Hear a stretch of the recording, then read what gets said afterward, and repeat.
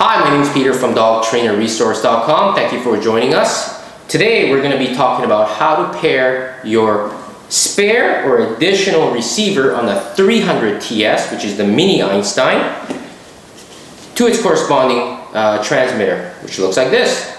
Now this also applies to the Lady Einstein as well.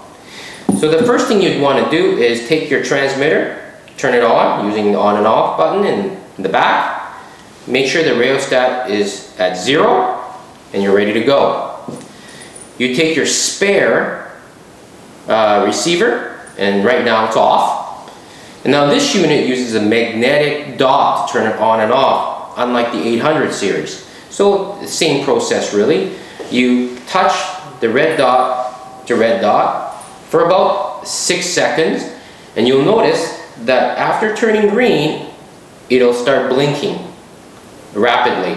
When it starts blinking rapidly, you press the red and the black stimulation button at the same time.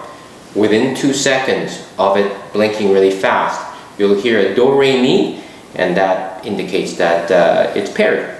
And I'll show you how that process works. Red dot to red dot, it's green, it'll start blinking real fast. Press do re mi. There we go. You press red and black stimulation button. To test it out, I press the tapping sensation, and there it is. It turns on. To test that both receivers are firing at the same time, I turn on my other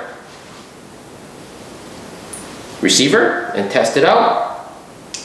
Both are firing at the same time, and indicates that works. Many of the most advanced trainers in the world now are going with a double-headed receiver, because you're only good as a trainer as your contact you get with your dog.